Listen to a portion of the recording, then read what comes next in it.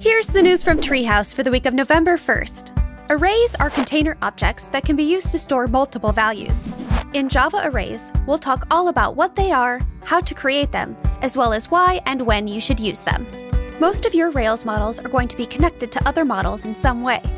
Rails uses associations to make it easy to track these relationships in your database. Learn about associations in our new course, Active Record Association in Rails.